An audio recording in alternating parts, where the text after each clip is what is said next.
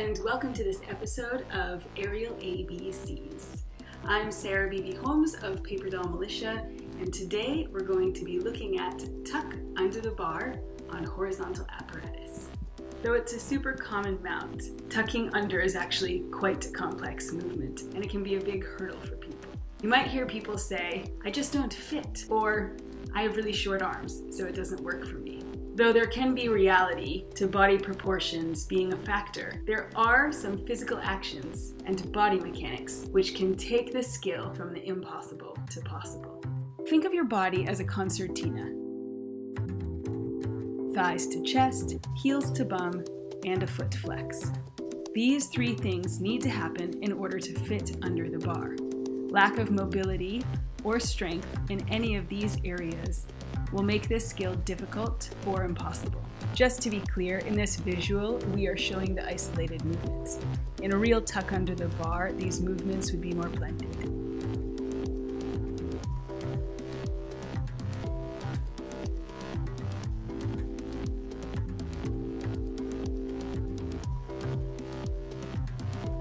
Thighs to chest. This is your hip flexors working, but it's also tilting your pelvis posteriorly or tucking under. This happens with low ab engagement. If you do not get that little extra tuck through the engagement, then you may not fit under the bar, or you might end up compensating with something else. There's a lot of ways to increase the strength in your hamstrings. Here's one, which yes, is important, but it's usually not hamstring strength that's lacking, but the mind-body connection of heel to bum during an invert. Why is there a missing connection? A common habit people build before they have the lat strength to invert is tag a foot on the bar. We will address this more later. Here's a way to increase your foot flex. Use a yoga block, a chair, anything where you can get your heels lifted up a bit and do your releves. For an extra challenge, go for a single releve. Once you've tired out your calves, go ahead and stretch them out.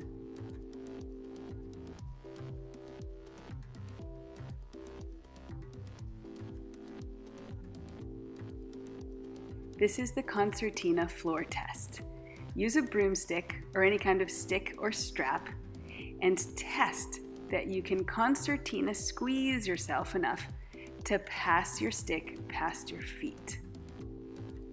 The results of this test might show you that you actually can fit, or it might show you that your body proportions are a factor in fitting under the bar. Okay, so we talked about the concertina action, the accordion, of squishing your body, thinking about that contraction of thighs to chest, heel to bum, and your dorsiflexion foot flex. So all these things combined to tuck you together in order to fit under the bar. So fitting under the bar has a little bit to do with strength and mobility, and as we have discussed, it can sometimes be body proportions that are making it so that it's harder to fit under. So that's one thing. We now have to talk about the lats. So the lats are the muscle control that make it so that your body, now a nice little squished egg, can rotate under. So the inversion part of the tuck under the bar. So where are your lats? How do you find them? And how do you test that they're working? These are your lats. I love this picture because it shows both the arm position overhead and by your side. On the right-hand side, you can see that the arm bone is up, like it would be if you were hanging. You can also see that the latissimus muscle attached to the arm bone is longer, meaning that when your arm is above your head, it's lengthened. Look at the arm on the left. The muscle attaching to it, the lat, is shorter, meaning it's contracted when your arm is by your side. So when you go from an overhead position to your arm being in line with your body, your lats are contracting.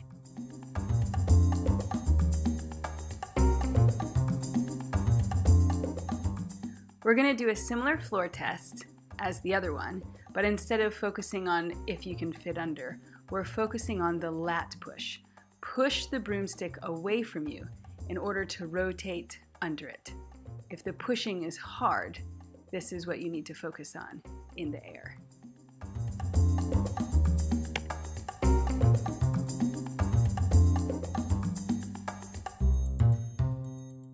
We're now going to do a little exercise called kittens. This works on concertina and lat push. We're going to use a strap to assist us. The strap supports your sacrum so you don't drop your hips the moment before you're tucking under. Here I'm using a 2-meter strap with a carabiner on the end. I choke one end to the trapeze and attach with the carabiner to the other side. Alternatively, to make you work a little harder, you can use something with stretch. The best for this is those extra thick rubber exercise bands.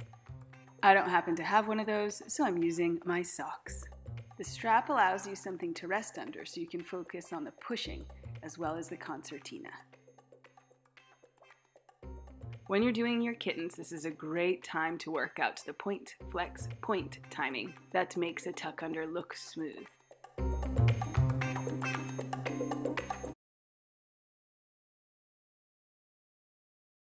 Okay, we just had a look at the lats and we had a look at the lat push. So, to review, when our arm is in an overhead position, our lat is at its full extension. When we push, in order to bring our arm in line with our trunk, we are engaging our latissimus dorsa in order to invert. Now, you may have noticed, we are not doing straight arm inversions, which is what this would be when we're doing our tuck under the bar. What we're doing right now is a bent arm inversion.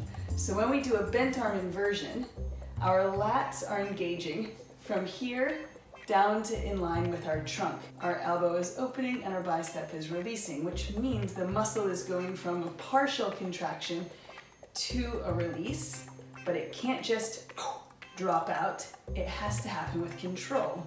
So it's like you're doing a bicep negative. And these things have to be happening at the same time. So I like to think of it as driving a car. As your gas goes on, the clutch comes off. It's an inverse relationship. One muscle engages, the other one releases. And they have to kind of happen at the same time and bypass each other, or else it's going to get a little bit awkward. So, lats engage, bicep releases. Let's have a look at some example videos of what can go wrong in that relationship. This is me doing my tuck under without slowly releasing my bicep strength. Notice how I just drop. I end up doing a foot tag as well. This is me getting stuck in the inversion. This happens when people have strong biceps but don't know how to slowly let off their control while initiating the lat push. It's usually a mind-body connection rather than a lack of strength. Generally speaking, when we're working statically, we want our shoulder to be in a neutral position. So what that means is we don't want to be hanging in a full elevated position or in a full jammed down depression or in protraction or retraction. We're aiming for our shoulder to sit really happy and healthy in the middle of those ranges. However, when we're working dynamically, meaning moving through a movement, we're going to be moving through a fuller range of motion, so not always locked in that neutral position. When we're doing a tuck under the bar, we are actually going to roll through a bit of a protraction the moment that our feet go under the bar. However, we need to make sure we're really aware that we're not staying either locked, which is one problem, or dropping into our protraction. By sinking quickly in that moment, we're putting a lot of strain on our middle trapezius and rhomboids as they relax and we sink into it. So it's about moving through a full range of motion while keeping our shoulders structurally sound with enough engagement and control. I'm intentionally locking my shoulders in neutral. Notice I don't fit. I have to protract in order to fit under the bar. Here, I'm totally disengaging at the end of my invert. This is making me drop into my shoulders.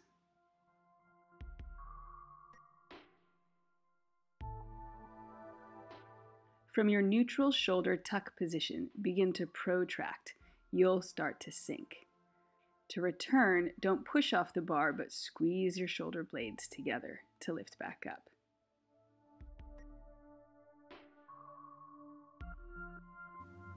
This is so complicated. How do I assess or address what's going on with me?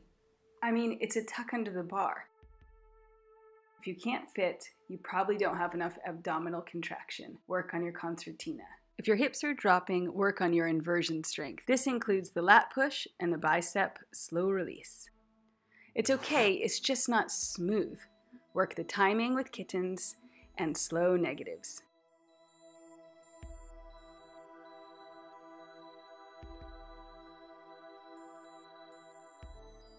The moment you leave the floor should be with control and awareness. Try not to do the running man stance, but leave with both feet at the same time.